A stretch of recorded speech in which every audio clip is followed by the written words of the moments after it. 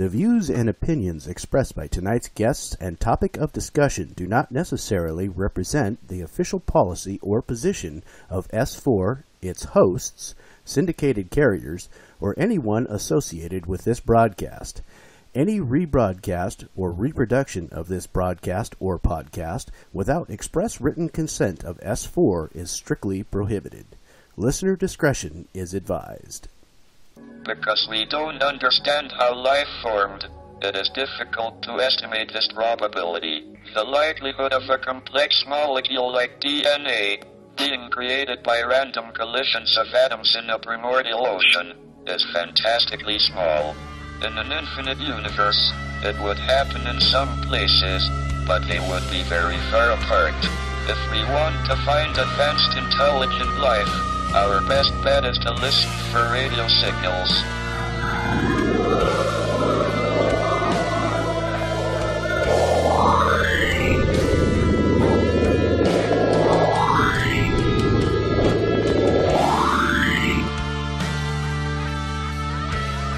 Look up to the stars and the forests that surround. Do you see them? Do you hear them? Are they there?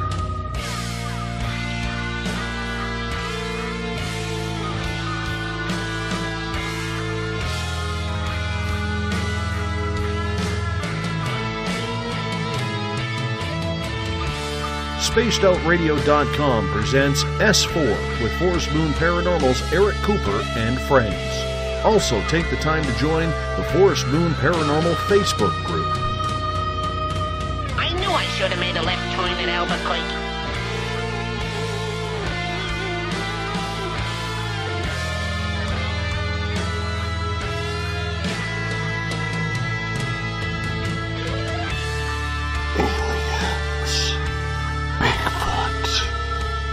Conspiracy, Area 51, Dogman, Ghosts, Cover-Ups, UFOs.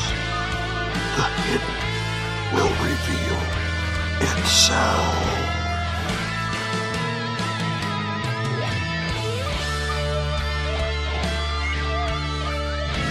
It's one small step for man, one giant leap for mankind.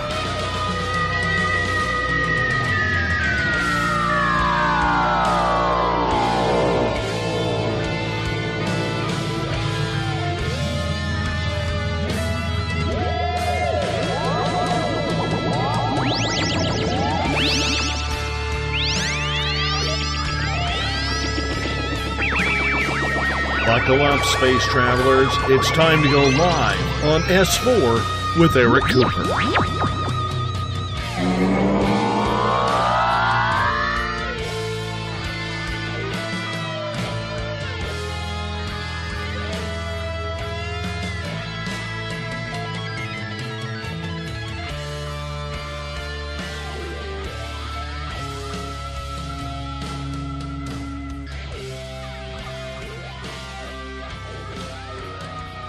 Good evening, ladies and gentlemen, and welcome to S4 with Eric Cooper, broadcasting live from the beautiful mountains of Concrete, Washington. Tonight we are talking about missing people. Where do they go, and is it paranormal? Tonight on our panel we have Eric Markham, our FMP scientist, R. Keith Andrews, astrologer and alien specialist, Michael Hall of UFO I-Team, myself, Corey Reese, and your host for Spoon Paranormal Zone, Mr. Eric Cooper.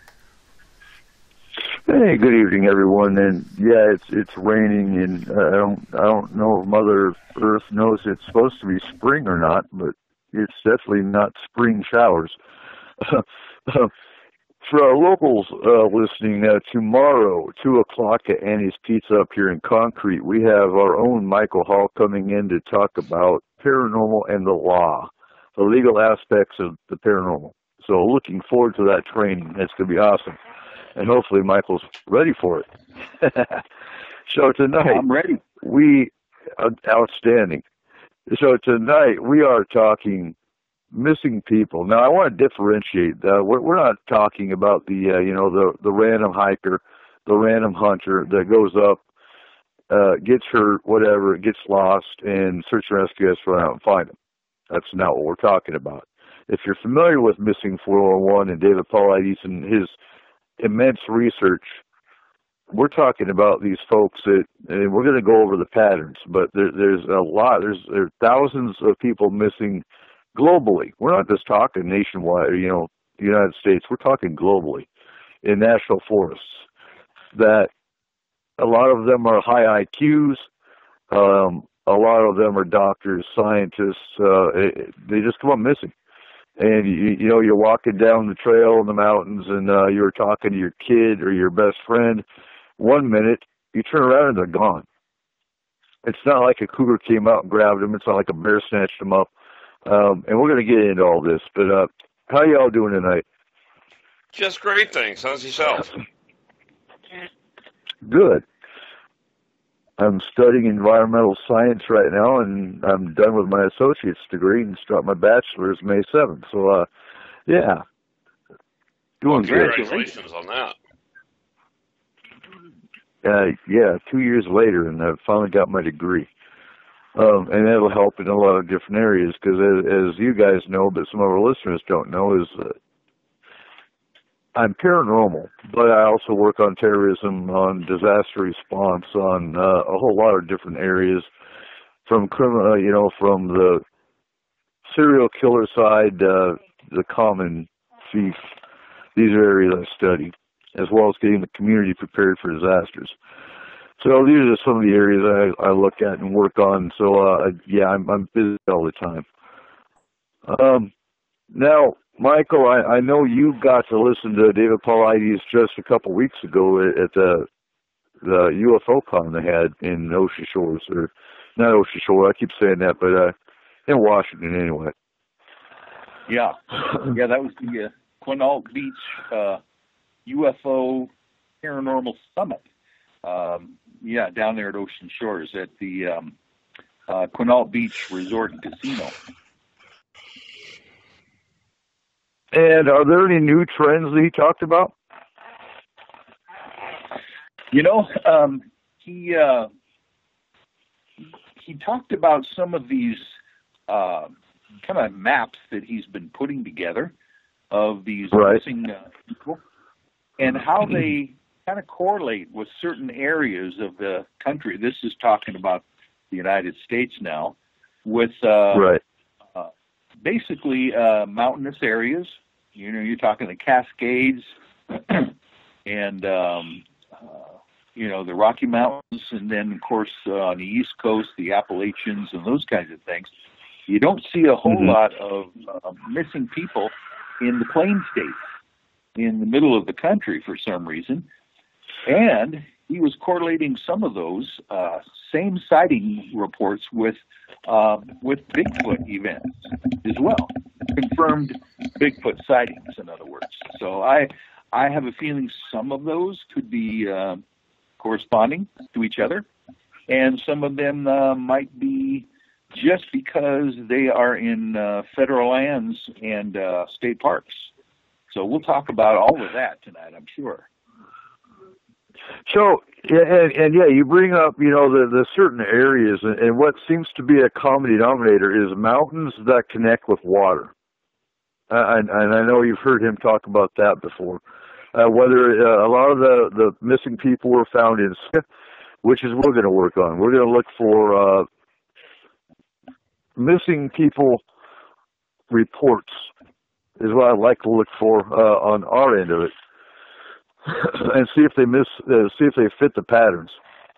So let's talk about some of these patterns. Now we're gonna, I have a hard time with Bigfoot. Bigfoot is not an abductor.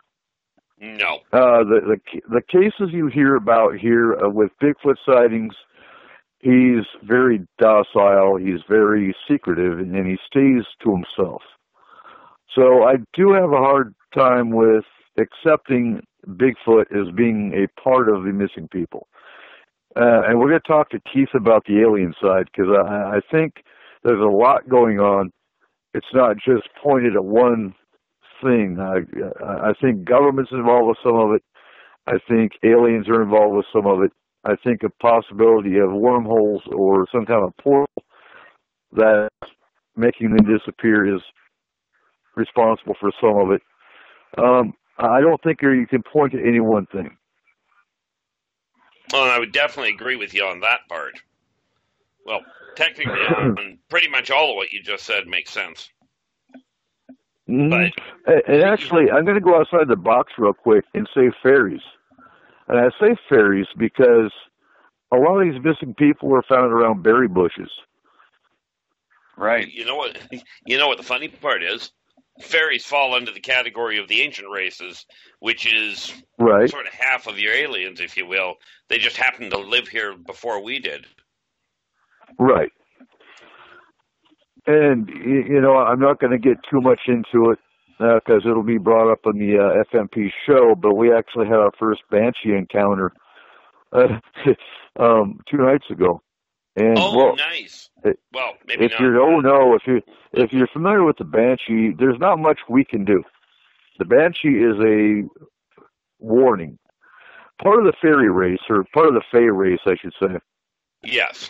But at the same time, they can be there for depression, there's many reasons a Banshee can show up, not just over a death. So, you know, there wasn't much we could do on the paranormal side of it. We couldn't remove a Banshee. The Banshee is not there to harm. The Banshee is there to warn. But the other end of that case was the Enku that were there along with the Banshee. And again, if you're familiar with the Enku, they're kind of like little imps. They're kind of like the fairy version of the Grim Reaper. Again, not there to harm. They're there to warn. So, well, it was a very interesting case, and we'll talk about that during the FMP team show here in a couple of weeks. But I do think, you know, some of these missing people are possibly caused by the Fae realm as well. Just something that I'm not sure has been brought up on, you know, in Paulides research, but because a lot of people don't believe in the fairy existence, but they are here. They've been here for a long time. Heck, they've been here longer than people have. Exactly. So cluster maps, again, you know, a lot of the cluster maps are found close to mountains and water. You come into the search and rescue aspect. Tracking dogs, they'll put the scent of the missing person to the tracking dog. Tracking dog looks confused and goes, "What the hell am I supposed to do with that?" There's no scent, or they just refuse to search. That in itself, to me, is paranormal. You know, because these dogs are trained. They're cadaver dogs. They're trained for searching. Yeah. And if they don't have a scent, where do they go? So, personally, I've been in search and rescue. I was on the ground team for a couple of years back in the 80s. I was in the 4x4 team for roughly a year until I got removed. We won't go into that story. People don't like being called out for not doing the right thing, but I got removed. And on the search and rescue side, can honestly say we spend our own money. We take our own time for training. And these particular search and rescue teams on these cases have been scouring the area of the missing person for weeks, days in some cases. And the missing person, the body was found in the exact same area they had already searched. Yeah. So, you know, and no one's got anything to benefit. No one's getting any monetary gain or anything like that. These are volunteers that are trying to find the missing. That's what they do. They do a phenomenal job. So if the body was found in the same area, then I can guarantee you, if it would have been there when they searched that area, they would have found it.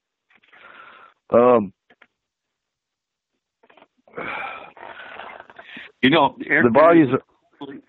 Go ahead. There is a correlation. Yeah, let me just jump in here for a second, and I'm sure that Art Keith can kind of corroborate this. There's a correlation with one of the famous, basically human mutilation abduction cases about UFOs, with the guy named Todd Sees, who was a hunter. He went out in his 4x4 to scout for deer during the beginning of deer season and never came back. The search and rescue teams were immediately called that even same day and searched everywhere around his house and on the path that he took off in. His body was found very close to his house in an area that they actually had searched before. So the whole idea that potentially UFOs or aliens are abducting people and then bringing them back to the actual location or not too far from the location of abduction is kind of a strange but interesting thing here in this whole area. Right. Well, the thing with that is when you're dealing with abductions, especially if they're shall we say non-aggressive, if the person is brought back alive, then that would make total sense for it being being an off-worlder. If the person is unfortunately brought back deceased, then you've got another problem, because on the whole, off-worlders don't return dead bodies. They'll space them or they'll eat them. Take your pick. In some cases, they use them for fuel, but they don't just waste them. Good point. That is a conundrum. Excellent point, though. And the ones that are never found, then I would probably say off-world, and that would knock them out. And I don't have the statistics in front of me, but as far as how many were found dead, how many were found alive, that kind of thing. But I know the ones that were found alive had, the common abductee pattern of missing time. They don't remember how they got lost. They don't remember, what happened prior to. They just, and in a lot of those cases, even the searchers that found them had no idea how they got to that point, because, when you're a search commander, the one in charge of the search team, you have a certain map. You go out to a certain point on the map where you know that person, based on their health, where they were planning on being, that kind of thing. We're only going to search to this point because they shouldn't be beyond that point, just hiking. Right. And a lot of these people were found beyond that point, or on a mountain range that they shouldn't have even been near. In one case, there was a 5-year-old that was found, I believe, a mountain range away. Still alive. How did he get up there? How did a 5-year-old who doesn't have any mountain climbing experience to get to the other side of the mountain range? Well, that's one where you can just about categorically go, that's an off-worlder picking him up, or the other, which is just about as rare, wormhole. Because there are planetary wormholes. There's reported cases of people vanishing out of the States and showing up minutes later in England. Right. I've heard of that. Yeah. Explain that to the phone call. Dad, I'm in Germany. I don't know how I got here, but can you give me a plane ticket back home? That would be a hard one to explain. Oh, that one you don't even bother explaining. You just go, well, I opened the door to the mall, and here I am, Dad. This is not the mall I opened the door to. Right. Problem is, in most society, at that point, they tell you to stop drinking. Yeah. Or stop taking the meth. Yeah, we're going to get you in rehab now. Well, I remember one case in particular that I ended up dealing with where the person the person actually had a witness to their arrival, and we'll use the arrival a little loosely, but they literally just faded in front of the person. Right, they literally stepped out of the wall, and of course the person standing there going, you want to explain? And then the victim says, yeah, I'd love to. Any ideas how?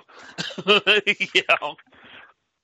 The problem is, can you imagine stepping into a foreign country and not understanding what they're trying to tell you? Oh, Lord, yeah. Yeah, John in the chat room says, why are wormholes in mountainous areas? Well, wormholes are basically just a portal hole, and you can have a portal anywhere.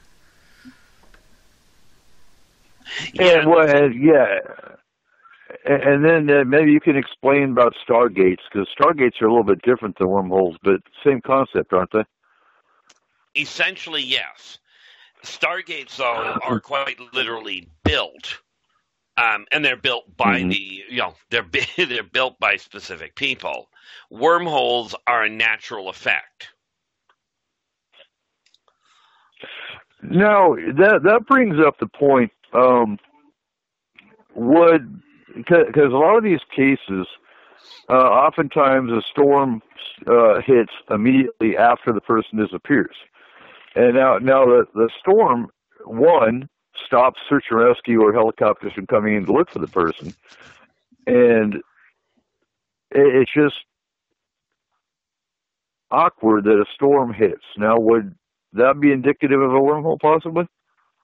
Yeah, especially if it's a floating one, because what you're dealing with is the electromagnetic pulse of a storm interacting in just the perfect way with the biomagnetic signature of the human.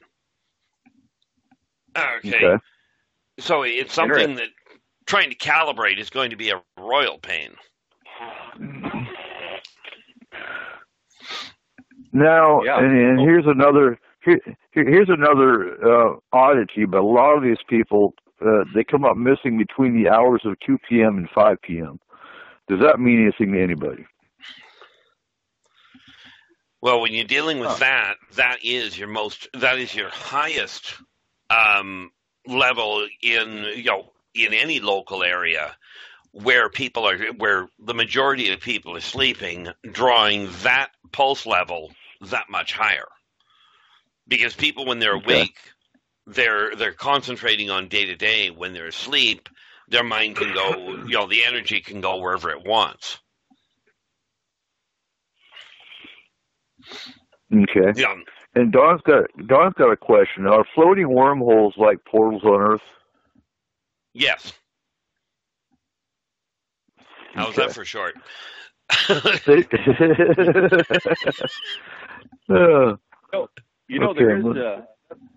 There's another issue here that's very similar to that the Canadian ufologist Grant Cameron has been bringing up now. These Zendras, they are calling them, seem to be portals. And one of the major ones that Grant Cameron has been reporting on is at Mount Shasta in California. Matter of fact, I believe we might have talked about this at our last meeting when we got together. Was in August there is a kind of a gathering down there at Mount Shasta for a supposedly planned event in a Zendra where you can walk through the portal and experience the other side of whatever reality is there. So these portals seem to also kind of be in permanent areas as well. Well, yeah, but you got to remember with Mount Shasta, and there are a few that have that kind of levels of the necessary energy. They've had a lot of time. This is where intention becomes the real critical factor, and not necessarily human intention. Mm-hmm. Yeah. Because especially when you're looking at places like Mount Shasta, your earth spirits and rest assured, Earth spirits are far more real than most people realize. They've put an awful lot of energy and a lot of focus because it's a beautiful place for meeting from their standpoint, because of the fact that it was initially until Mount Shasta became, if you will, a tourist spot. The nature spirits used to be up there all the time in full regalia. Wow. I'm with Sandra on this. I'm sorry, I'm not going to go there to walk into a portal. It reminds me of Independence Day, where all the stupid people are on top of the building going, "Welcome, aliens." No, I'm going to go the other direction. I'm curious, but I can build my own. Right. Where the job of FMP is to close down portals, not to go walking into them. Although you got to admit, it's a rush when you get over there. But that unfortunately comes from somebody that's, shall we say, I've got a curiosity streak in that department that isn't necessarily healthy. But you got to remember that curiosity killed the cat. I'm not going to die. No, but I've already done that one. Right. This is true. I'll go to a UFO con, I'll go to a paracon, but if it entails me walking into a portal, I'm not going to do it. Not out of fear, but just out of, intelligence. Self-preservation? There we go. Exactly. I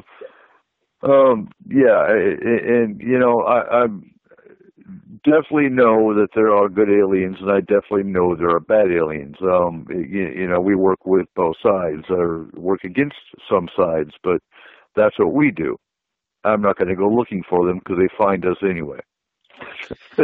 Well, it always fascinates me that people do that sort of thing along the same lines as it fascinates me when people go, well, I'm going up to a ski area or a hiking area, and it says, don't go there. And I swear people take a look at those signs and don't see the don't. Yeah. And again, I'll resort back to the Darwin theory, or the Darwin Awards. Well, yeah. That's where the lack of intelligence comes in. Let's see. So I'm going to talk about a couple of the very bizarre, I know, cases that Paulides. Now, I'm going to put this out there. If you look for Paulides books, do not get them on Amazon. Do not get them on eBay. Go straight to Can-Am America or CanAmMissing.com, I believe it is, and get the book straight from Paulides, because he sells his books for $27. You look for the same books on Amazon or eBay, you're going to pay anywhere from $70 to $150. Why? I don't know. I went straight to the website and got them for $27. So if you want to get his book, the reason they charge more is they want money. Yeah. Well, that's why I'm putting it out to. That's why I'm putting it out to our listeners. If you want to get Missing 411 books or the cluster maps, go straight to Paulides' website and get them there. Because I'm sorry, I don't pay $70 for any book. Well, I do for textbooks, but that's out of my GI Bill. I don't pay for the. My textbooks cost $250 on up. So, yeah. So, I know you've heard some of these signs as well. I know there were cases where someone took a pistol with them. The person was missing. They found the pistol completely disassembled in a neat pattern. Other cases where their clothes were found. They weren't found, but their clothes were found folded up and neatly stacked. Do you remember hearing those stories, Michael? Yeah, those are fascinating stories. As a matter of fact, I've even heard the stories where if the body was actually found of the missing person, their pants would be down.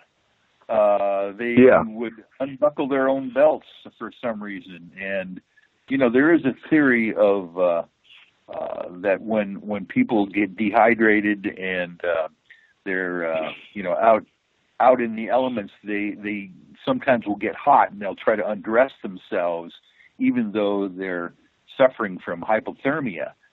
So those are some of the explanations that people have brought, but it's strange that like you said, some of the clothing is folded up and neatly placed next to the person, or they just find the clothes alone and they don't find the person until potentially later when they realize that even the shoes have been missing, and they don't, and for some reason there is no evidence that they had walked a long ways without their shoes. There's no cuts on the feet and those kinds of issues. So it also goes to the point where somehow they've been moved, without having to walk there themselves. And that's a good point, because that discredits that hypothermia. I've had hypothermia, and my first thought was not to take my clothes off. My first thought was to look for more clothes or a big ass blanket so I didn't get colder. See, so in my case, it just didn't. The brain just quit. You didn't. Yeah. You walked around in a daze. You didn't try getting undressed. No. I remember a situation where my fingers would just not even work. There was no way I could unbuckle my belt or unzip my pants because my fingers didn't work. I was so cold. Yeah. Mm-hmm. And so, shifting over, I want to talk about the legalities of all this, because when Paulides first got into researching all this, he had to fight the Forestry Service and he still fights them for release of these missing people cases. And they tried to tell him at one point it was to protect the families. Well, that was kind of proven wrong. Why would not, unless something weird's going on, they not want to get more exposure on missing people? Well, it cuts down tourism. Follow the money. There you go. You got a place where people are coming up missing that they charge either the local economy gets a boost because everybody drives through this town to go to Yellowstone, or there's some kind of fee charged. If it gets out that if you go here, there's a nice percentage chance that you might disappear without a trace. First off, it's going to get sensationalized in the news. And, of course, CNN is going to have it, the Yellowstone serial killer or some catchy thing. And, it's just going to get sensationalized whether, I think in a lot of cases, these 411s, we're going the supernatural route. I think a lot of these are just, people being stupid. Look at the guy who got himself caught in a crevice and had to cut his own arm off. Right. There's other people out there that this is happening to that don't have the intestinal fortitude to cut their arm off and crawl out of there. There are people that get caught in places like, I have found myself where I go rock climbing, and then I may, and it doesn't seem that steep. And then I take a rest and look, and holy crap, I'm on it looks like I'm on a nearly vertical climb. It didn't start out that way. It didn't feel that way. But now I'm in this tricky situation where it's either go up or, and so I've been lucky. There's people who go out there and they're not lucky. And as far as never being found again, hey, nature does not waste protein. No. Meat gets used. And that's the thing. A lot of these bodies that were found, they did the autopsy and whatnot. The predators wouldn't touch them. There was no cougar marks. no bite marks, bears, wolves, coyotes. Your normal predatorial animals had not touched these bodies.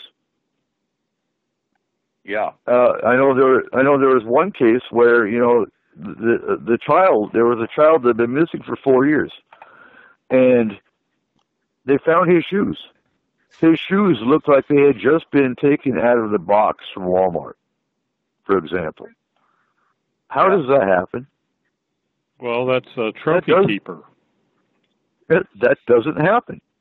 Well, yeah, it could. I mean, look at a trophy keeper. Somebody kidnapped that child or did whatever. They had possession of that child.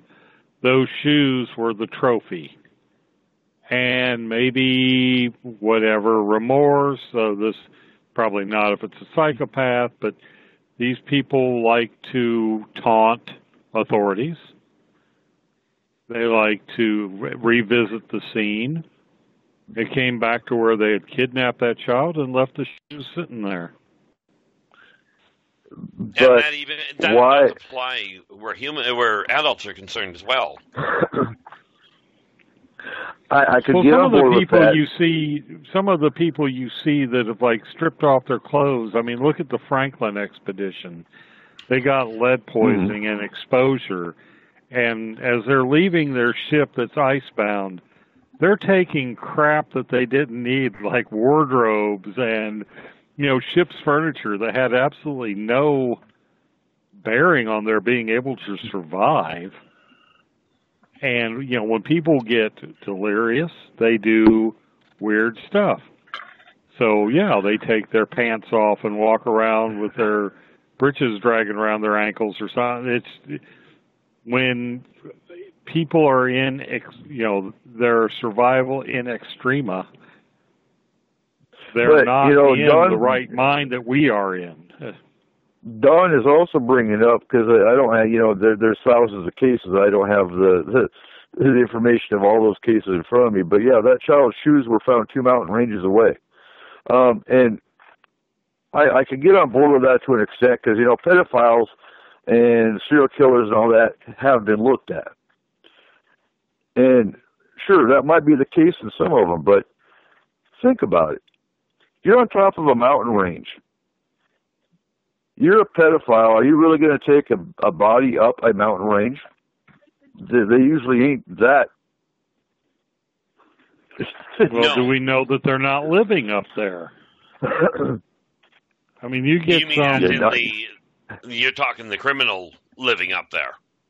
Right. Yeah. Like the person that abducted the child or took the child.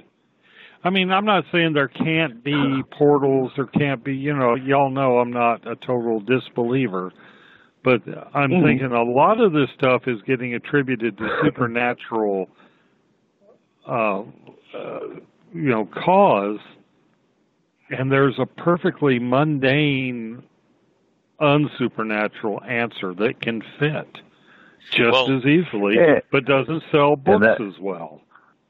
And that's your scientific mind. And that's why we love you, Markham, because you use your scientific mind to play devil's advocate. Here's the funny thing there. This is one where I'm actually going to agree wholeheartedly with Markham, because there's an old saying that goes, when you eliminate all possible, you know, all probable causes, when you remove all logical explanations, whatever's left, however illogical, is the answer. And the funny part about it is you have to eliminate all of those possibilities first, you know, before looking for something twisted. And we also don't know what kind of.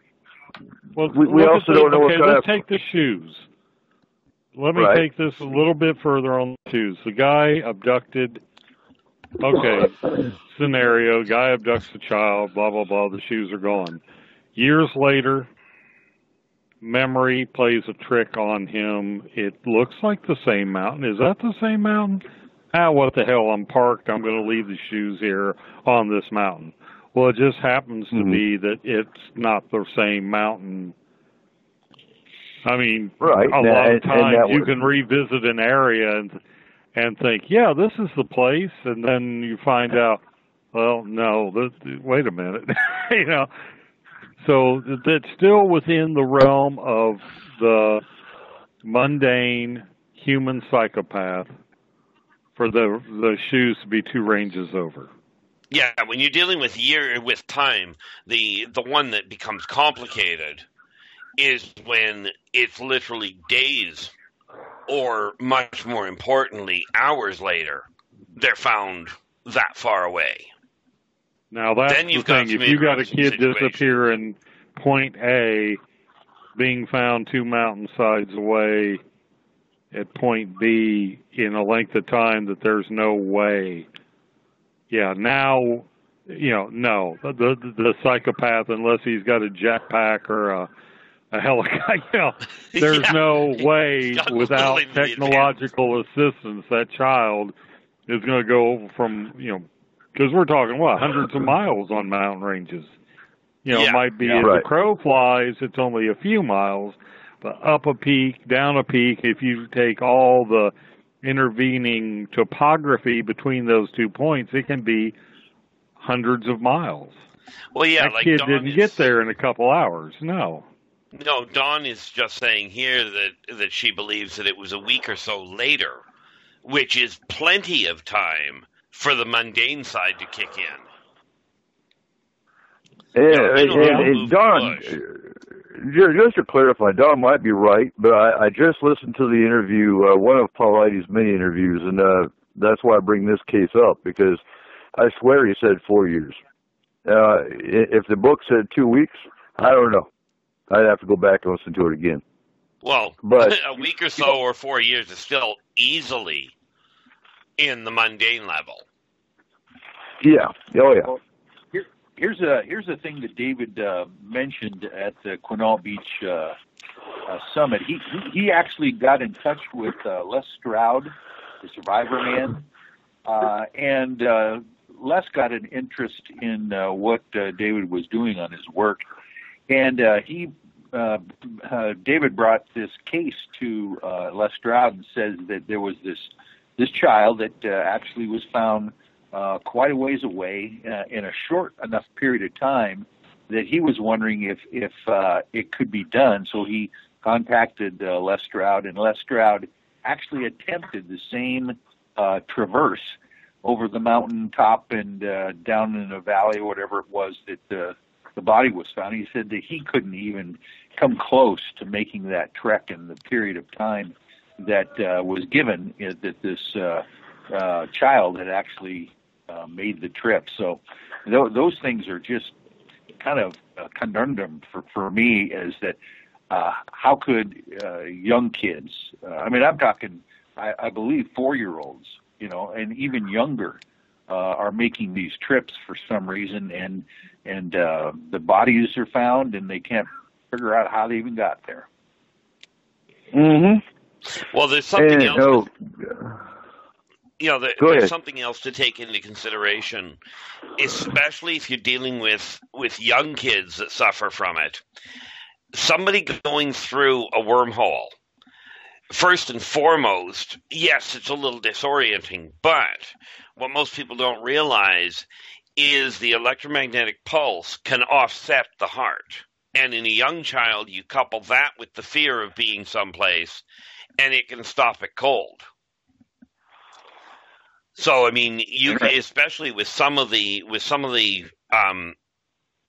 cross spaces, if you will, that you end up going through, it can create enough to quite literally scare people to death. Mm-hmm. I'll bet. And it was brought up in the chat room as well. A lot of the kids that were found alive, one of them did recall seeing a hairy monster. Another child talked about seeing kitties and doggies. They all have different perceptions of what they saw and experienced. Yeah. Hairy monster, yeah, that could be a bear. Coming from a child's perspective, it could be a bear, it could be a Bigfoot. But again, I stand firm unless you're from the South and are dealing with swamp ape. Generally speaking, Bigfoot is docile. I don't know too many cases where Bigfoot's ever attacked. Warned, yes, because there was a case here locally where the guy was taking pictures and Bigfoot warned him. He threw a rock at him. It didn't hit him. It landed 10 feet away. He said, "Yeah, whatever," and he ignored it. And Bigfoot threw another rock, and it landed about 20 feet away. And he said, "Yeah, that's not close enough," until the rock landed at his feet. And he said, "Okay, I'm gone. Bye." But generally speaking, unless they know they know your intentions.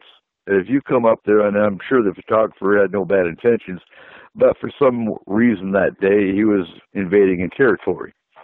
They're territorial. So if they're in a bad mood, I guess, and they don't want you in their territory that day, then they can get a little ornery. But taking people, no. Yeah, the Bigfoot, I mean, I ran into Bigfoot myself, and it was a young one that ran into me and helped. And they really are. They won't attack. With a little kid, they will lead them back to wherever they belong once they figure out where they belong. But killing people, not a prayer, in my opinion, not from anything I've run into. No, and speaking of that, I did talk to Mr. Anderson, our local Bigfoot guy that's on the team, and we will set up a schedule of him. He's going to be on the show talking all things Bigfoot soon. We just got to squeeze him in. But he's been in the Bigfoot field for about 30 years here in Skagit County, Whatcom, and Snohomish County. So definitely going to be a great show because he's got a lot of stuff to put out as far as his experiences go. But I firmly believe if you were to pick these cases apart, some of them, I'm sure, like you said, Mark, are mundane. Some of them are going to be criminals, abductees, that kind of thing. It's just there's too many of them to be one thing. The other interesting thing that came up was a cryptid that no one's found yet, and I'm sure you heard of this theory too, Michael, at his lecture where he was talking about pterodactyls or an ancient dinosaur race of flies, because it would explain how you get from point A to an unrealistic point B on the other side of a mountain range. Right, and also the Thunderbird legends as well from the First Nations. Yeah. So it'd be interesting to get a cryptid specialist on the show talking about that side of it. If we could find one that. Go ahead. Well, the neat thing with the pterodactyls, the pteranodons, that sort of thing. With the bigger ones, you'd be hard pressed to find to do it simply because the size of the nesting area. Now, that said, if you take a look at the pterodactyl itself, it wasn't that big, but it was strong enough to pull it off with a little kid. And there are, literally dozens of reports of the dinosaurs or suspected dinosaurs that people haven't seen. They haven't seen for years. Take a look at the obvious, and granted it's not a bird, is the coelacanth off of Madagascar. Yeah. They hadn't seen them for, they hadn't seen them until 1969.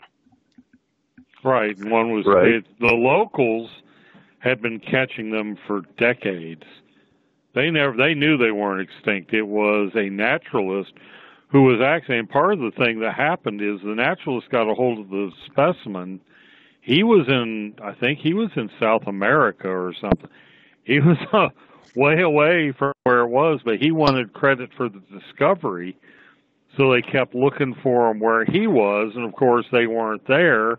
It wasn't until later a specimen showed up off the coast of Madagascar. They're very deep. Oh yeah. You got to go if you're at the limits of what a diver can do. The bottom time when you're going to coelacanth country is, I think, maybe 15, 20 minutes tops, and then you've got one hell of a decompression cycle going up. But, these living fossils happen. But here's something I'm thinking that maybe throws the woo-woo factor together with some science. You've got these mountain ranges. They are huge, huge storage batteries. There's minerals, there's currents, there's probably portals opening up. What if these people that disappear just happen to be at the wrong place at the wrong time? A portal opens up and something prehistoric or the past, because I know some physicists say all of time is happening now. Well, where you're sitting right now, there's probably a T-Rex trying to eat a Triceratops. There's all of this is going on right now. What if you've got these mountains where all this ungodly amount of energy and mineral sequestration is happening at the same time? You've got like a time shift, and one of these poor people just happens to walk in. They're face to face with a prehistoric predator. They're eaten. The portal snaps shut, or everything goes back to what we consider normal. And there's no trace of them because they've been eaten in our distant past. And that's the odds of actually catching them in a fossilized point, they're coming out the other end as a coprolith. They're not. Well, the only issue there around the time side, the issue of things happening because of the energy pattern, absolutely. The issue of something from the past stepping forward, grabbing the person, that could happen. Where it runs into a snag is they couldn't get back through it because you cannot go back through time.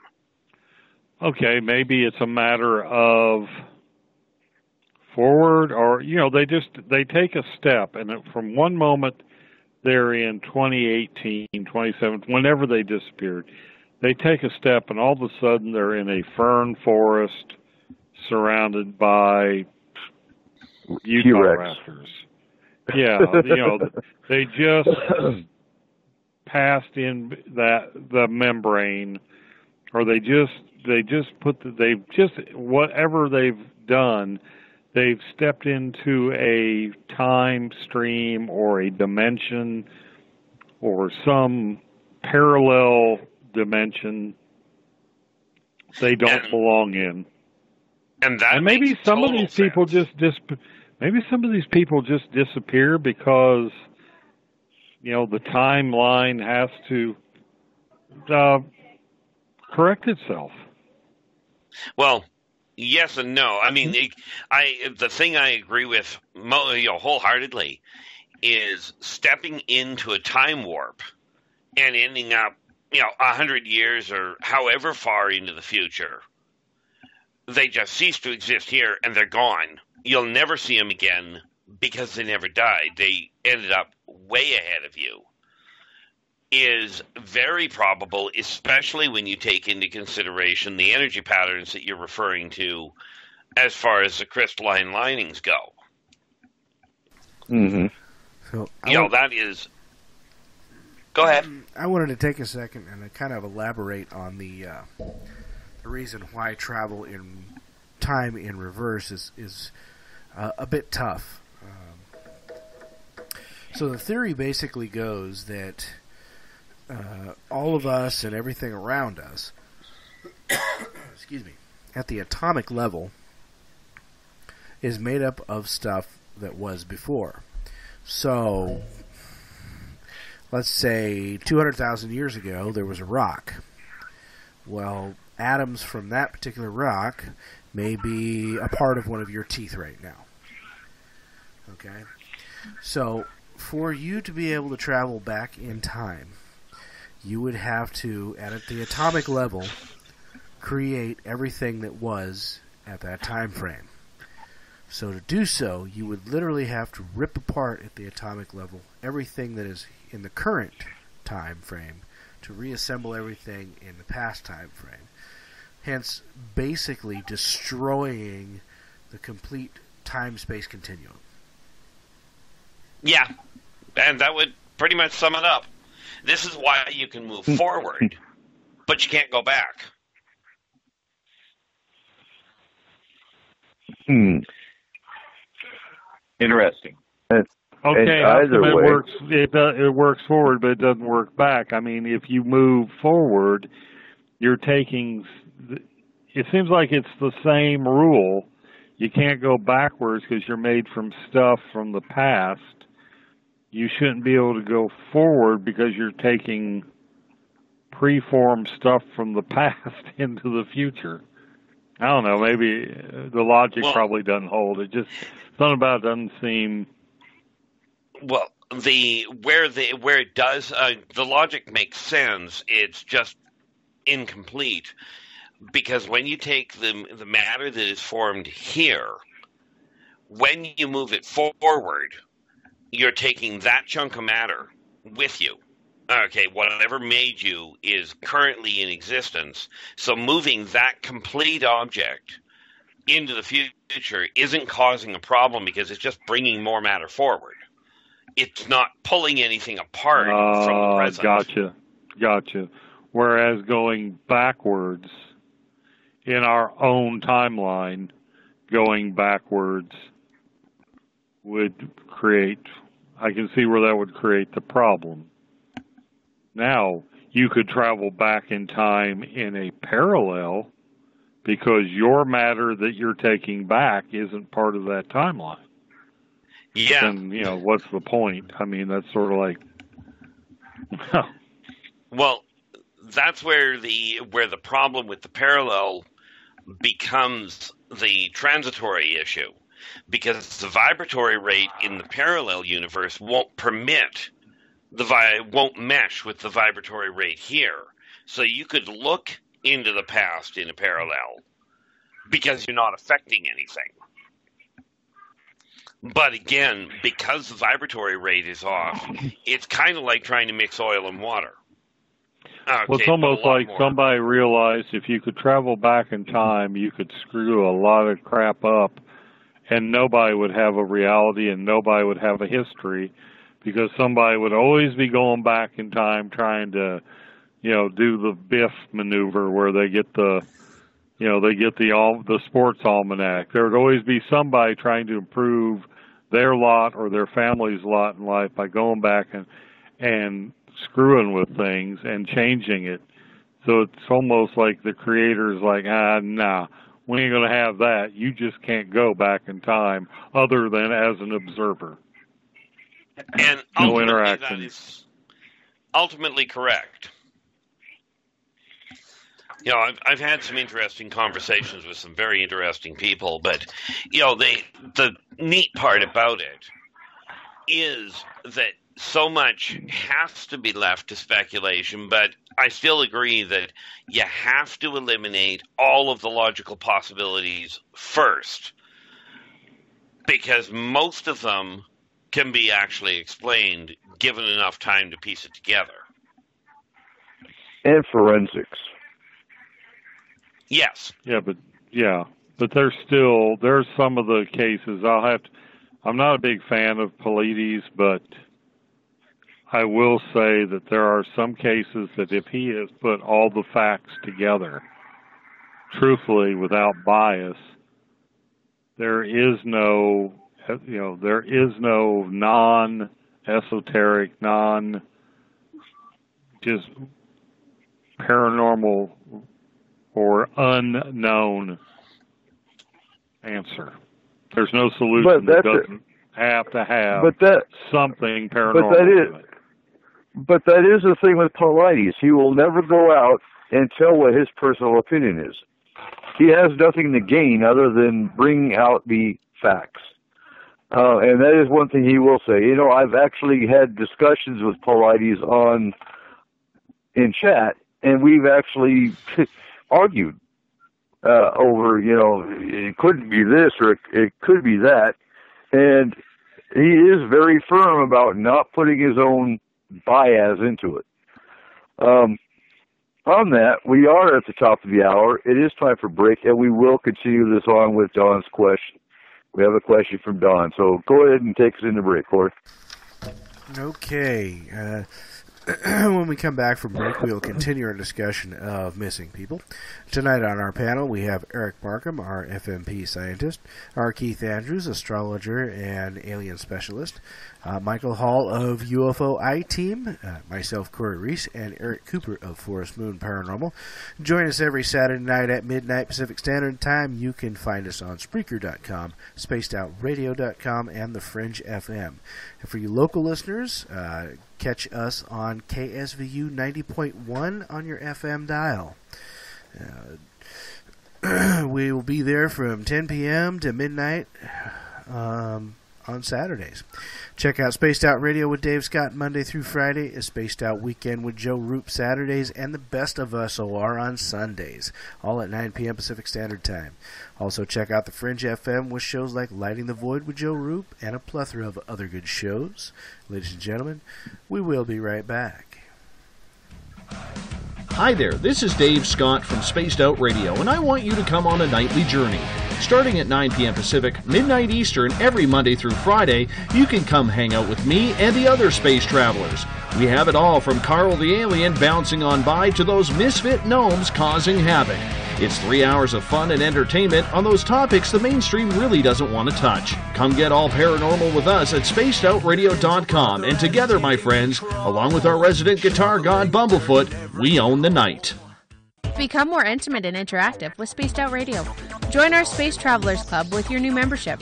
For $5 a month, we'll provide you with special access to the website, monthly prize draws from books to psychic readings, along with monthly newsletter, private interviews, and more. Sign up today to be part of Spaced Out Radio's experience.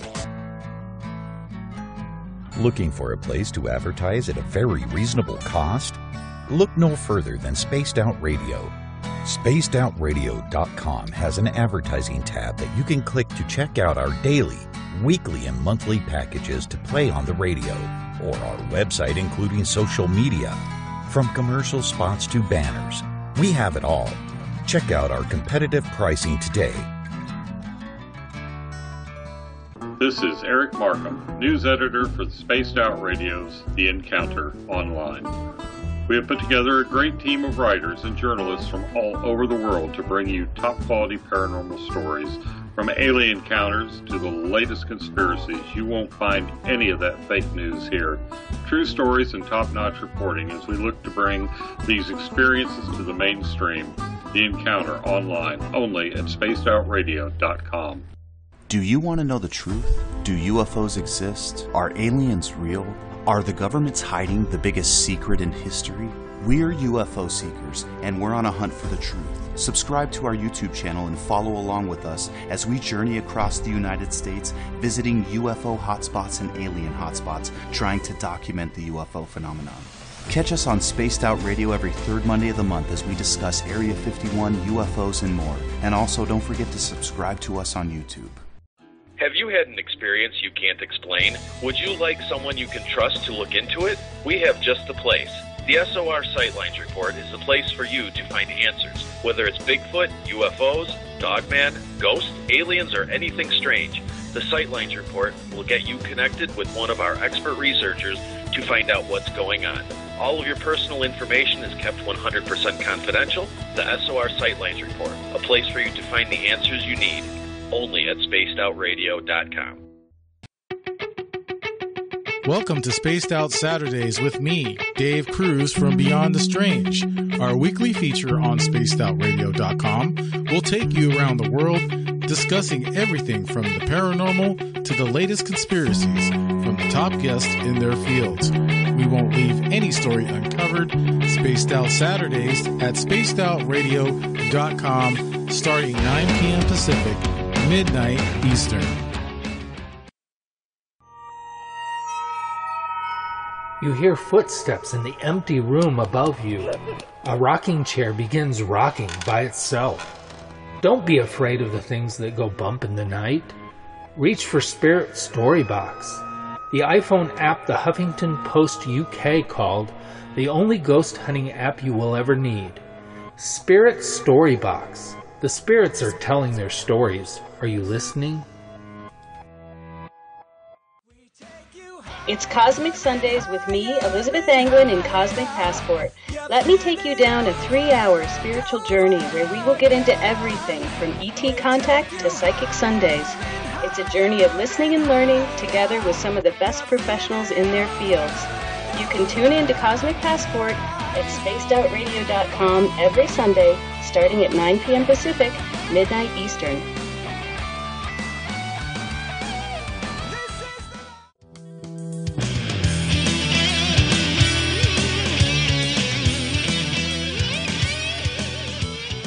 The views and opinions expressed on tonight's show by tonight's hosts and guests are not necessarily those of Spaced Out Radio, Spaced Out Saturdays, Spaced Out Sundays, or SpacedOutRadio.com.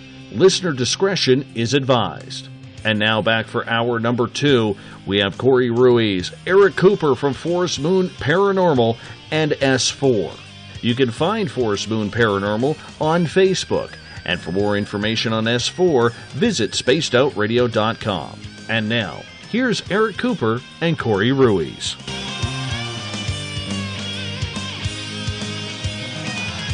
All right, welcome back. And for those of you just joining us, tonight we are talking about missing people. Where do they go, and is it paranormal? On our panel tonight, we have Eric Markham, R. Keith Andrews, and Michael Hall. Welcome back, everybody. And thanks for having us. Welcome. So before the break, we actually had a question in the chat room from Dawn pertaining to future time travel. What if that person died and the atoms moved on? Well, technically they will anyway. But if they died and the atoms moved on, it would have been there's a drag time to that. Well, and that's the premise of the whole theory that I was explaining earlier, is that,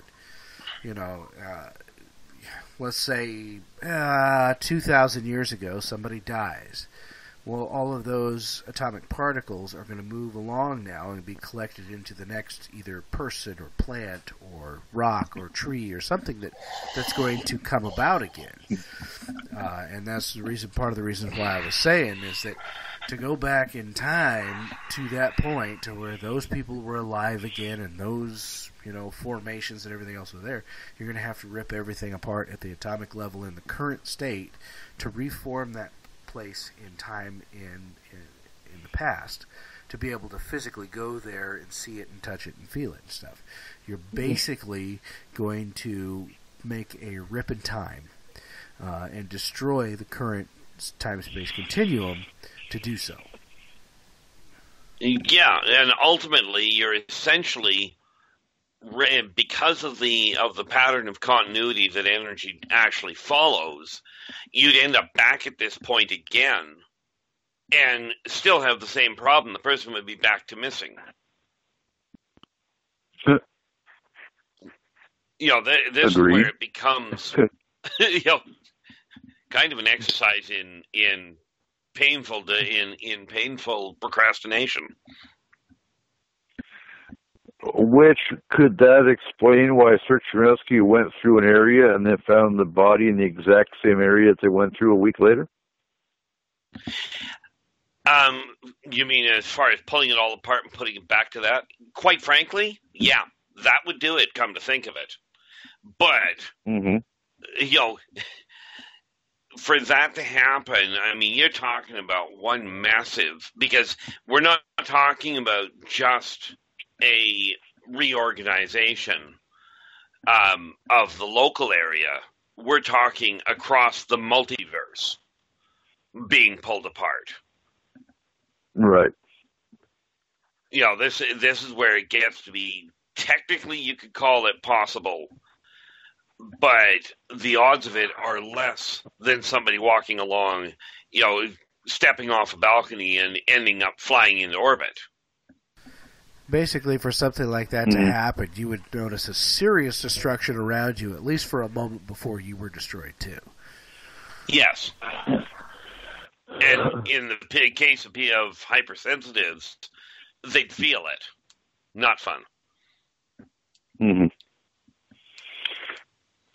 Okay, we got anything else to bring up as far as the cases go? I think we're about wrapped up on that. So let's talk about what could it be? Do you think any of it's government? Yeah. So if you look at the patterns, and like I was mentioning in the beginning of the show, a lot of these people that are missing, besides the children, a lot of scientists come up missing, a lot of medical personnel come up missing, and that goes by the patterns that Paulides had been looking at. Those ones I could probably see the government taking as a high possibility. Yeah. What's your thoughts on that? Scoop them away, take them off to some hidden lab somewhere to do, top secret research, whatever. My labs. I mean, you talk my labs, they're all military personnel, doctors, scientists, that kind of thing. Yeah, how about if we don't go into the heavy duty on the my lab side? No, we're not. We're not going to. I'm only bringing that up because other than secret labs, that kind of thing, that's the only thing I could think of where they take a doctor or a scientist. Oh no, I was referring to. I'm not going into my fun with that. Not fun. No, but no, not even a little bit. That is absolutely correct. That's how they get a lot of their scientists in. Is they pull them out of an area, and again, it depends on sadly the credentials of the individual going missing. Potentially high profile or cutting edge thinkers are pulled out in order to get the information dealt with. Because, there's one specific case, and Michael, you might remember more details about this. I remember this case vaguely, but it was, I believe she was a scientist or a doctor. She was able to make a phone call when she found herself lost. Didn't know how she got there. They sent a helicopter in. It crashed.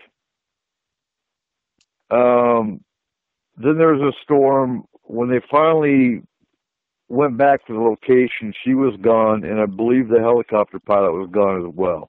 Does that one ring a bell? Wow, that's a new one on me, but I have heard of those reports where the weather just turns ugly immediately after someone it turns up missing, and hampers search and rescue for days or sometimes weeks. Right afterwards, it seems to be a part of the pattern that David Paulides has pulled together. Yeah.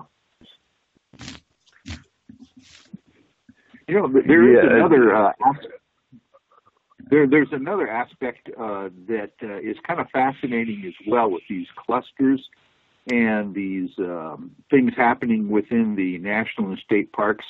We have a member of our UFO I-Team, Lee Strauss, who is an FAA drone pilot. You have to have a license nowadays, by the way, to pilot a drone in over public land or anything like that. But they are prohibited to going into national and state parks. You cannot fly a drone in those areas. So I've always wondered why that is such a big admonition. You would think that it'd be if you were hunting for a Bigfoot or any kind of a cryptid, or even just trying to take a survey of certain animal species, that would be a real easy thing to do. Use a drone with some FLIR technology or night vision or those kinds of things. So I thought that was fascinating because you cannot use a drone in state or national parks. That's not a shock from my standpoint.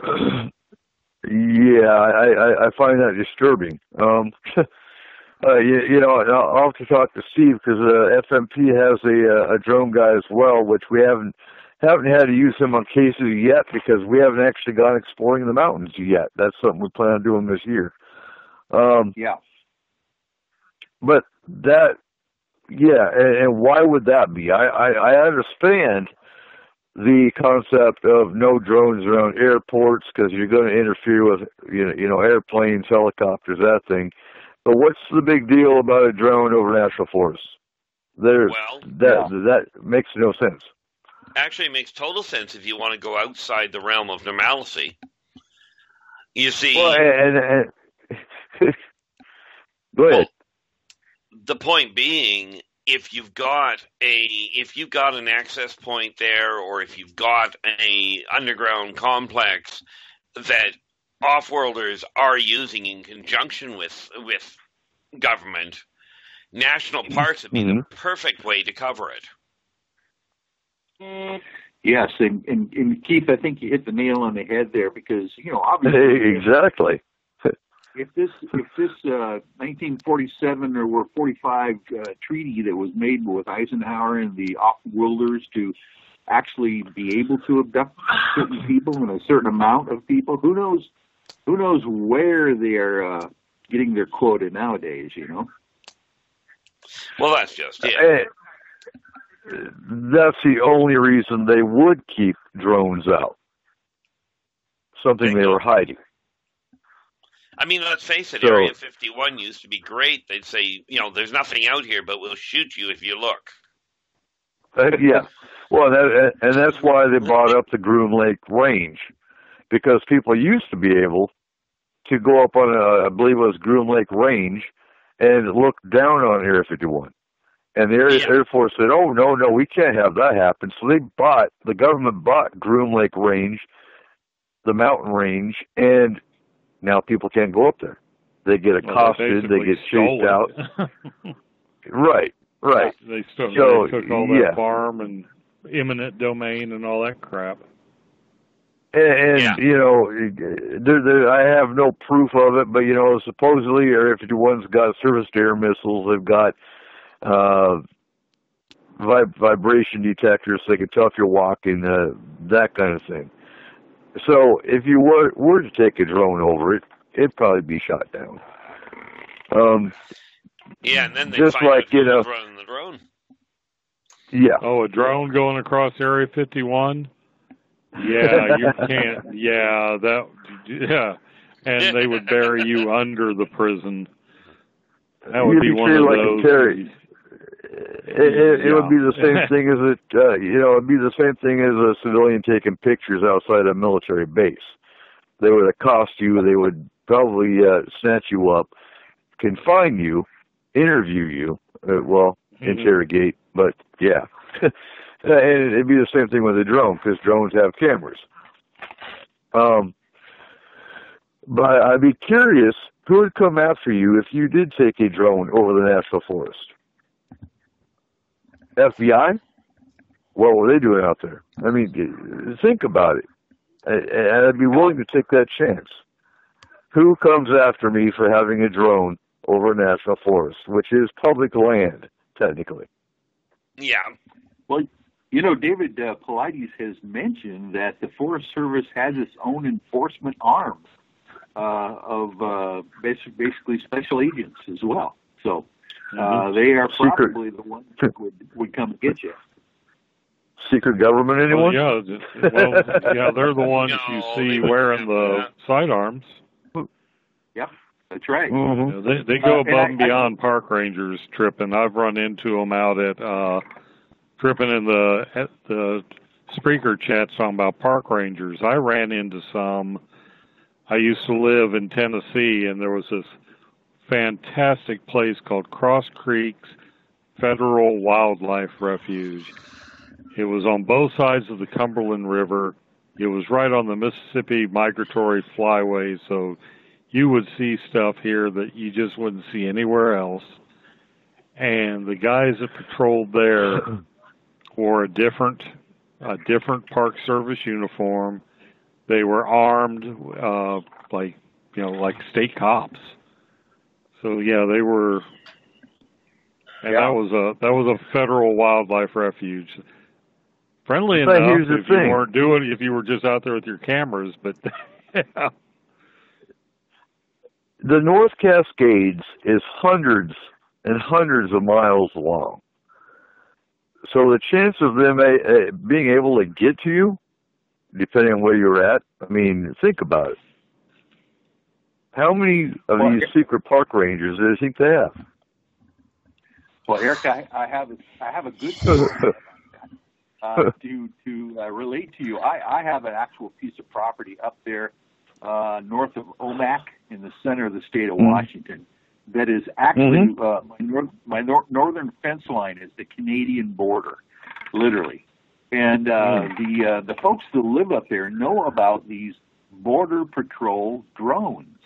I don't know if you've ever heard of that, but they actually will track by satellite anyone who goes near the border, whether there's a border crossing or just a three-strand, barbed wire fence. They will know anybody that's close enough to the border to trip or to find on the actual satellites. And what they do, I guess, is they send out a drone if you are too close to the border. When the satellite comes over, every 90 minutes or whatever. My friends that have property up there says that they've actually seen the drones come out and, whenever someone was too close to the border. So I would imagine that even on the North Cascades up there by Glacier, by Mount Baker and all those things, they've got satellites trained on that whole entire area. I bet they could pick out a drone very easily. But the thing is, you're talking a whole different realm because you're talking about terrorism and I'm only playing devil's advocate because Homeland Security side of it. But when you're talking about that close to a border, you're talking a whole different job, a whole different aspect. When it comes to ICE and Customs Border Patrol. But I'm curious, if you were in the middle of the Cascades, say over towards Granite Falls, that kind of area, it would be the same satellite, I'm sure. It'd be possibly the same drone. Yeah, it could be. And those drones, by the way, have some kind of laser capability. They can shoot from those drones. Oh yeah. Yeah, the people that lasers haven't developed to that point are, shall we say, a little behind schedule. I'm going to have to make me a phone call or two. And talk to some people about that one. Because now you got my curiosity piqued. Well, the problem with a lot of the stuff that is top secret is that you can make the phone call and they won't tell you. Top secret. Well, that too. But I've got a professor that's in Homeland Security that works with drones and gave me his number. So any questions I got, we'll have a chat. Yeah, no doubt. So, okay, we talked government. There's no doubt government's behind a lot of it. We have military bases in the mountains that nobody's supposed to know about. Yeah, they're not there. No, they're never there. We have an expedition we're going to be planning north of us. I'll say that much. Where there are there's areas of the national forest that you actually do get accosted. And one theory with that is there is radiation in the soil. And they're supposedly mining the radiation in the soil. Anyone heard about that one? Well, mine only from you. Go ahead. Say it again. I mean, you've discussed it with me, is what I'm saying. I haven't heard it except you relayed it to me, and I thought, that's going to be I will definitely be bringing the tools along to investigate that. Yeah, well, maybe we'll make a trip when you come up here in May. I'm hoping. See, off-worlders bring your tools. The off-worlders have been mining radiation for centuries. And it really boils down to the same idea as mining U-235 or whatever. It's just they happen to use a slightly different, if you will, gathering tool. Mm-hmm. And let's face it, it's a whole lot easier to mine a particle that is just floating there than it is to dig the thing up. Well, if it's ionizing radiation, you just capture. It's a lot easier to catch it on something like a diffraction grid, or you don't have to mine ore and go through all the messy parts. You just use the passage of the ionizing radiation through the grid to create a current, and you charge something. Yeah. No, it's basically the same principle as the fuel scoops they use. Right. And yes, mankind will get to there. This is one of the reasons why I get a kick out of the whole nuclear program. Yeah. Now let's talk UFOs, because here's one thing I'd like to do, and I know you've already kind of hit on it, Michael, with UFO sighting patterns in conjunction with these cluster maps. Yes. Yeah, there's, if I was an off-world race that had made some kind of a treaty or an agreement with the federal government, no matter if it's this country or another country, it would seem logical that you would use federal property, whether it was indigenous American, reservations, state or federal lands, to be able to come and go from. I mean, they're protected. You can't have drones on them. The Forest Services and their enforcement agencies seem to not want to keep records of people that come up missing in those areas. So it kind of makes sense that something like that would happen in a state park or federal park. Mm-hmm. Because you've got the infrastructure and the controls in place already. Michael, with the research you did you notice anything about is there a preponderance of disappearances along the 37th parallel? Because it seems like there's somebody who's research, that their research tends to say that that's a band of the highest activity. I've heard that same thing. I don't know that David Paulides' cluster maps prove that out, but I have definitely heard. Matter of fact, the sighting reports, if you talk to Peter Davenport of the National UFO Reporting Center, that would be a good database to bring that question to, because he has all the sighting reports of anomalous aerial activity throughout the country. Every FAA tower in the United States, whether it's commercial or military, in their tower manual, they have the National UFO Reporting Center hotline. So they usually get most of the reports that are made. And it would be interesting to see if they cluster, or at least, kind of hover around that kind of 37th parallel. Yeah, I'd like to see if his cluster maps in any way correlate with Chuck Zukowski's. I think it was 38th, not 37th. It's one or the other. But anyhow, Chuck Zukowski did, spend a lot of time tracking sightings along the parallel, and it was just nice to be cool to see if there was any kind of correlation. That and between Yeah. UFO, so, a UFO flap in the mist. There's so many different things that would be fun to correlate these cluster maps to, but just getting the raw data is, a project in its own right. Yeah. Getting true data that's not been tainted or, screwed with is good luck. Well, you could even, with your guys'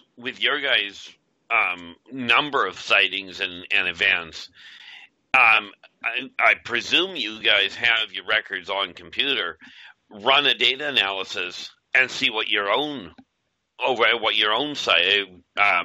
cases correlate on. Yeah. Right. Yeah, that would be a good idea. And Dr. Richard Haynes as well, who heads the NARCAP, which is the NICAP. It's NICAP was the old agency, but this is NARCAP that they have all the pilot records. Okay. He has what he calls his AirCat database of over 3,000 pilot reports, military and civilian and commercial, and that would be an interesting database to go through as well for that same idea. Mm-hmm. We need to get, if you could talk to him, or I'll send an email if we could get Peter Davenport on the show one of these times to bring this up again. That would be interesting. He's an old man, and it's hard to get him to, and a busy old man. It's kind of hard to get him to stay up this late. It is. I've talked to him on email, and I know you can vouch for this, Michael, but he's usually in bed by now. Yeah. Oh, yeah. He's now, Keith, I want to jump onto the alien side with you. What races do you know that stay in the mountains all the time? Getting away from the wormhole side, but we know there's certain races that actually reside in the mountains. If you can go into that a little bit. Well, one of the biggest races that stays in the mountains isn't even off-worlder. You would know them as dwarves. Many of the Fae, which are actually Terran-based, they actually evolved here, are another group. Okay. You even look at many of the elementals, like especially the earth elementals. They literally live up there. Okay, but getting on that, would they have a reason to take humans? They would, but not from they certainly wouldn't be the ones taking the kids unless what I have seen with some of them is if a child is being abused in their natural home and they get an opportunity, they will, without a shadow of a doubt, yank the abused child out for their own protection, but they've got no way of getting them back, so they simply adopt them and raise them. I have found, I think I met a dwarf, and they are not like the lawn ornament. No, they are. No. They are a very dense, they're not like the Seven Dwarves type shit. They are a massive species.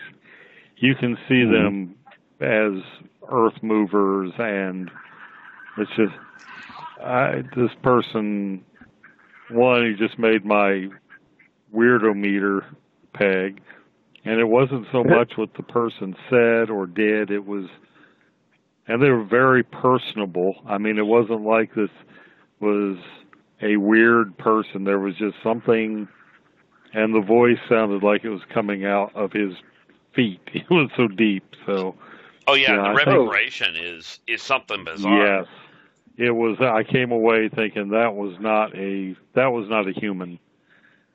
Well, you lucked out, Mark. They got that off Disney. That's the Disney concept. Yeah, bad news for you? No, they didn't. No, Markham, try that vice versa. Markham, you can't leave us hanging there. You got to tell us the details of how the heck you set this to work. When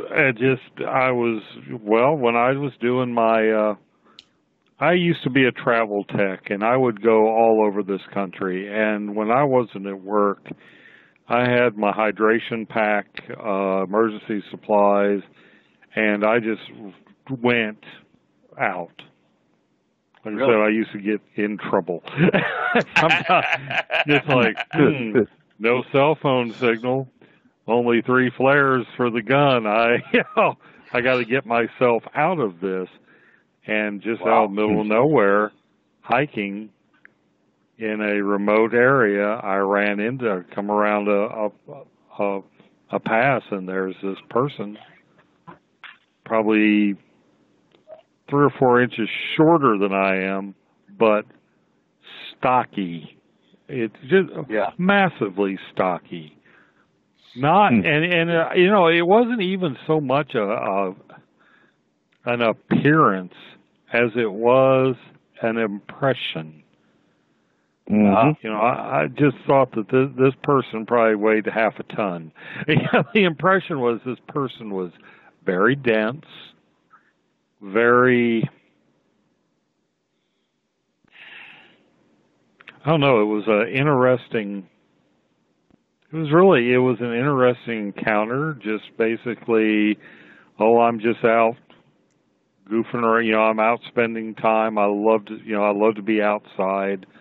I don't like being cooped up inside all the time, and this is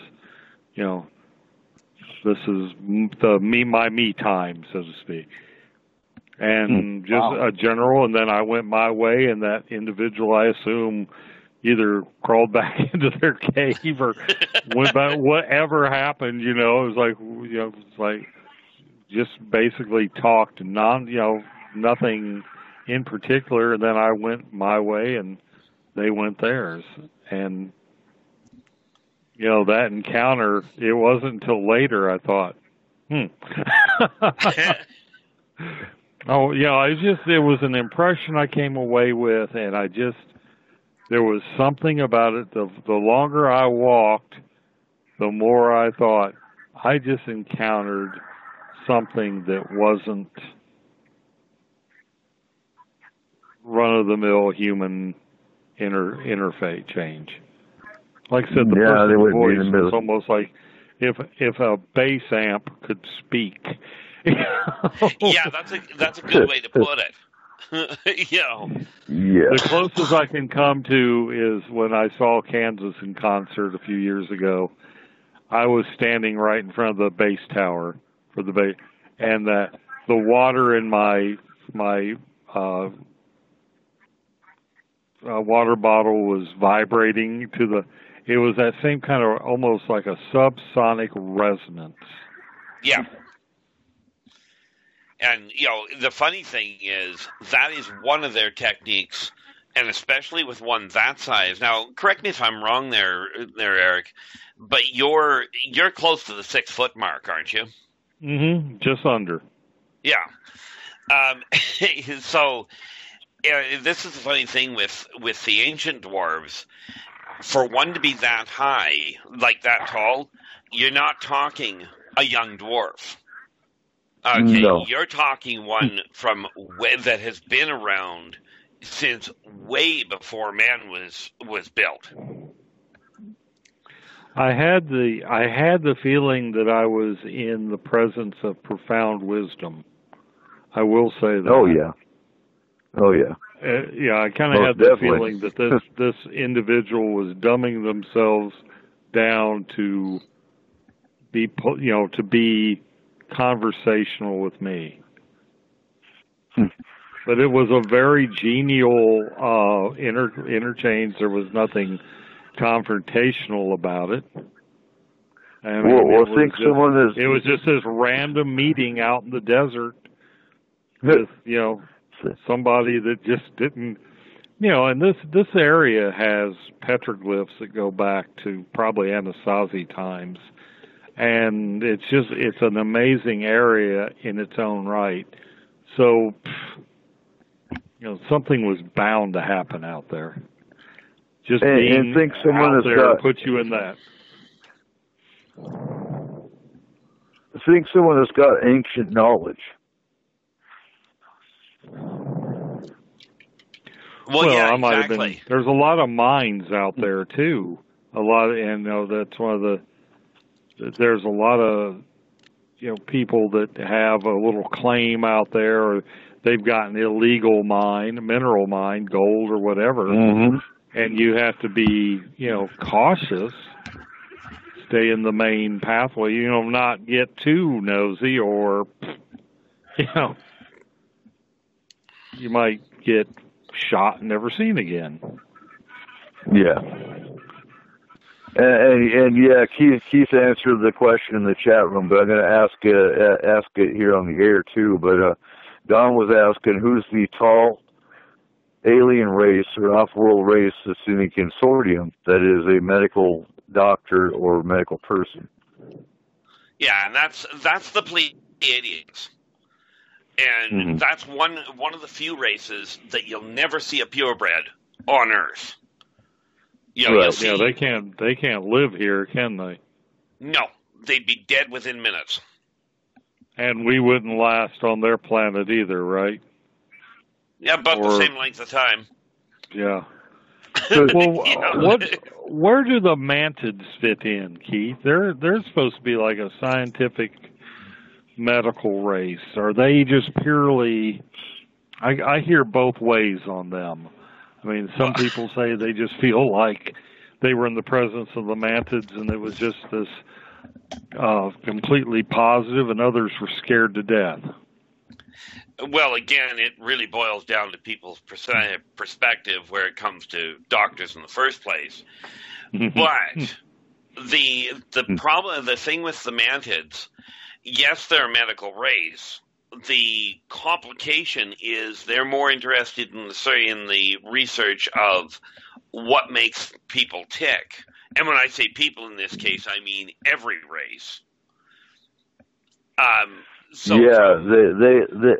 They experiment on other off-worlders, do they not? Oh, quite readily. And they're really, like, if we take this arm off, it quit. Are they do the kind of dispassionate? We broke them, or are they? No, they aren't dispassionate about we broke them so much as that didn't work out that well. The ones that are really, it's like oops. The ones that are really dispassionate about it are the vegans, because the vegans don't have a pain center, so they've got no concept of, if you lost an arm, what are you complaining about? I mean, we'll just hook another one up and carry on.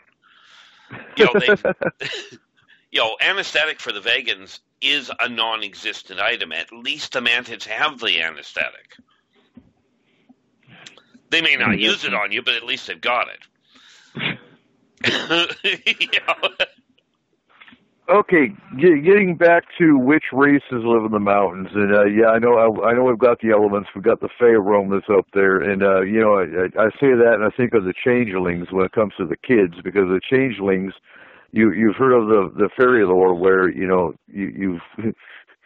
they'll take a baby out of the fairy ring and they'll replace it with a changeling, which is a very grotesque, ugly looking baby that came from the fairy realm. Yeah. But they aren't replacing these kids with changelings. The kids are just missing and, appearing somewhere else. The unfortunate part is you do have some groups of the tech will be up there, the tech luck will be up there. And, I mean, let's face it, if they're snagging somebody, you're not going to find a trace of them. Right? No, they're gone. You're just completely hooped on that one. They're a snack. Well, they are. And for the little tech, they're actually a meal, but that's another issue altogether. Right.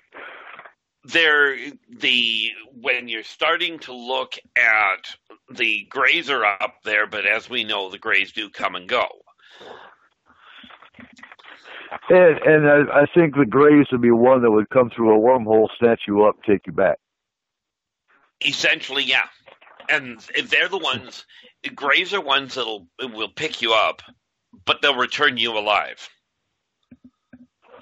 Right. Because from their standpoint, if you pass away, there's no point in putting you back. No. And that would be a typical alien abduction scenario. Exactly. Yeah. And as we all know, you get abducted. But the other thing is, when you take a look, the Wada are also known to stay in the mountains, especially in the forested regions, because the water won't come down into the civilized area very often. Okay, and the funny thing there is Wada, when you look at them from a distance, are very similar in stance in their movements as Bigfoot. They're just tend to be a lot shorter and a lot broader. Right. And the Techlex I'm not the Techlex I'm not surprised by, because we know they're here in the North Cascades, for example. Yeah. Bigfoot, we've kind of ruled out Bigfoot. I don't think Bigfoot's taking anybody. Bigfoot would, like but you said, water would. Would not. I don't think Bigfoot is involved, other than, like you said earlier in the show, taking the kids and trying to find them their home, or helping them in whatever the way they can. And going by the descriptions of some of the kids that were found alive, one of them said they saw the big hairy monster. Yeah.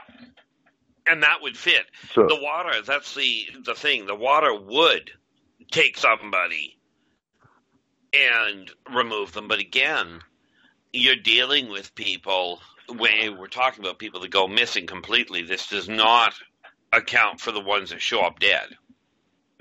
Right. And that's something the I'll ones have to look that show up dead might be, misadventure, maybe exposure to elements.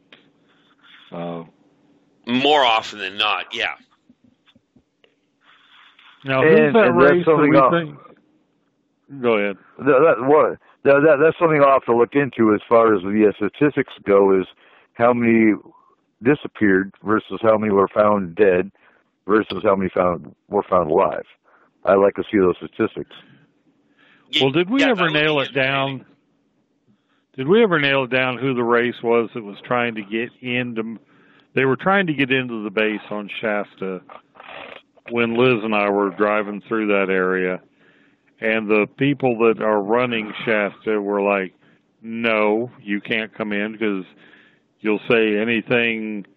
Basically, it's a race of reptilians. They'll say anything they think you want to hear to get their way, and then once they're in there, they do as they please. They don't follow the rules. Oh, I know. Now, I know of one race that would do that. Do you have a description or at least a height of, like, a size of who these people were? No, I didn't even see the ship. It was just a matter of, and I know we were followed later that night because we saw a reddish ship out in the desert, as we were heading out of, we were outside of Rachel, Nevada. We were at the crossroads outside Rachel, out in the middle of no damn where. But this race, they're one of the reptilian races. They couldn't, they would not, they were using the cloud. They were keeping this cloud around the craft. Okay. All the other clouds in the area were moving, but that cloud was not moving. Yeah. And it was hugging right on the top of Mount Shasta. And there is only one race that'll do that will try and get into a place and totally disregard rules. And those are the Tormenon. They're an offshoot. They're actually related to both Strazazian and the Dregs. But the Tormenon are a mercenary crew, and they will do what they please. They will say what they have to, and they will agree to everything you ask them to in order to get through the door, and then pretty much you're hooped. Yep. It's like letting the Klingons in. Yeah, you're just asking for a problem if you let these guys through the door, because It's not that you can't trust them. You can trust them to lie to you. It's pretty easy. You trust them to be okay. Now they're not the ones that messed with that. Apparently abducted me last weekend, right? No. You see the biggest difference between the Tormenon and the Swazians is Tormenon have a fully prehensile tail. The Swazians, the big ones, just don't. And of course, the drakes you'd know because of their height. The ones that grabbed you, do you remember what height they were? I don't remember anything of the situation other than they took me, did something with my nose, actually broke my nose to do whatever they did, but I wasn't conscious for it. They were able to do it in broad daylight. And like I said, folks, this wasn't something I did during the day and forgot about. What happened to the bridge of my nose was something that, like, imagine getting hit across the bridge of the nose with a dinner plate edge on. I mean, this is, yeah. I would have woken up had it happened, or I would have remembered it happening. I woke up, and it's healed now. A week later, I can't feel the dent. The chunk that apparently was missing on my nasal bone is healed. Yeah. I don't know who. Oh, I can tell you who. I've got a pretty good bet on who, and it's not so much breaking your nose because of what they did, so much as what they weren't quite capable of doing. You're dealing with Swazian technology, and the problem is they can break your nose by touching it. I watched them. I literally watched them dislocate somebody's shoulder, and they literally pulled their hand back. And a quizzical look from a Swazian is kind of disturbing, but he pulled his hand back, and he looks at me and he goes, "Oh, fragile, aren't they?"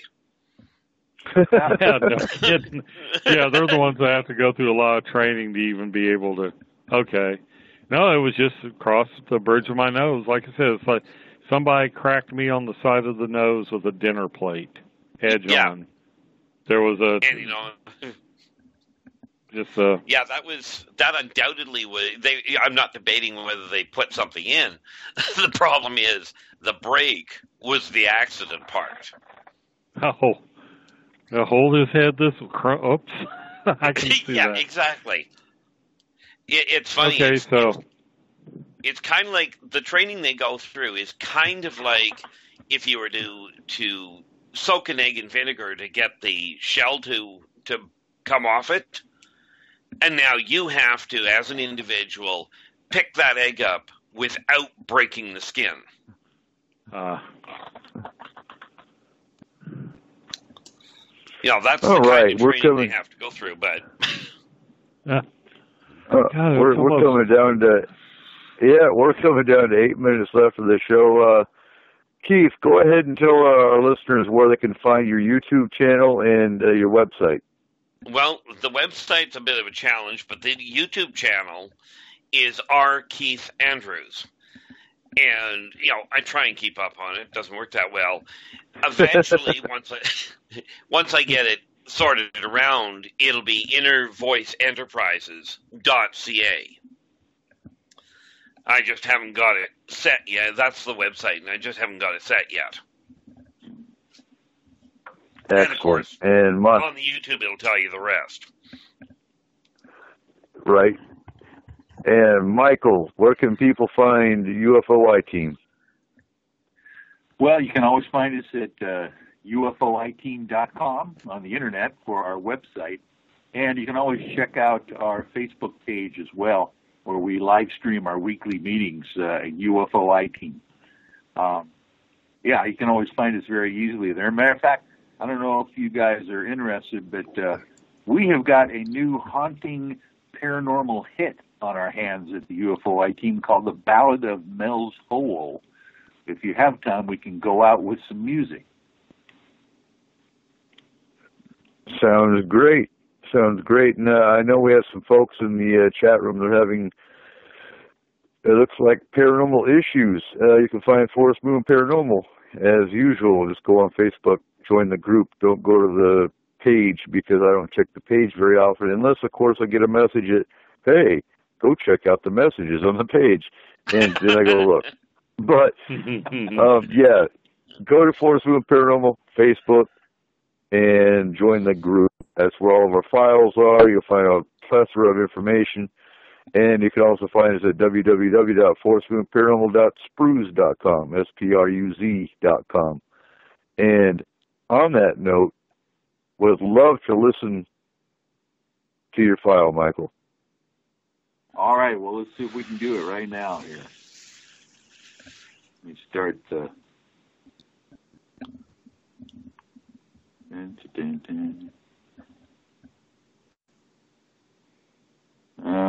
Oh, I see. See if we can. That's okay. I'm technologically challenged myself. More so than most. Oh, okay. Well, doggone it, it's not working here because I'm on the phone at the same time trying to do it. So I'll have to do this another time here. But I just want to thank, Eric and Keith and Corey and yourself there, Eric, for allowing me to be on the show tonight. I've learned a whole lot tonight. Oh, we enjoyed having you. Oh, well, at least I did.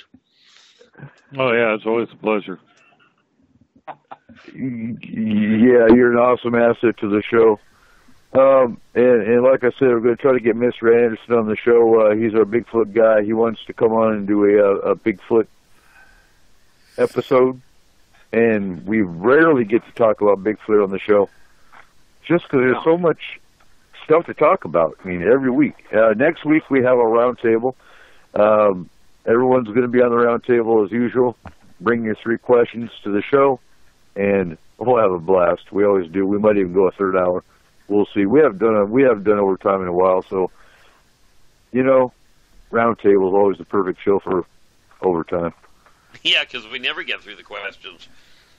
We don't, but you know what? I don't care because we get information out there. Even if we only get to one question with everybody, the information gets out there.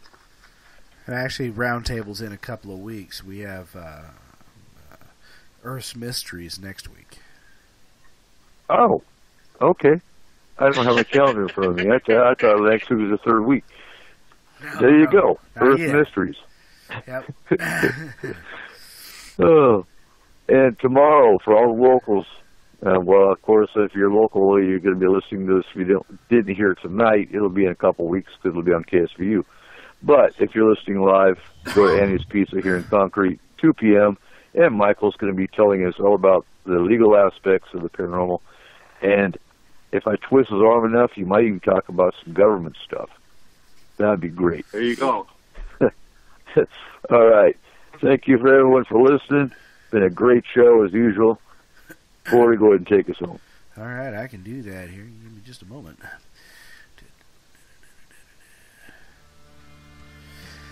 I would like to thank our panel tonight, Mr. Eric Markham, our F&P scientist, our Keith Andrews, astrologist and alien specialist, Michael Hall of UFO I-Team. You guys were awesome tonight. Thank you so much for joining us. Join us next Saturday at midnight Pacific Standard Time as we discuss Earth's mysteries.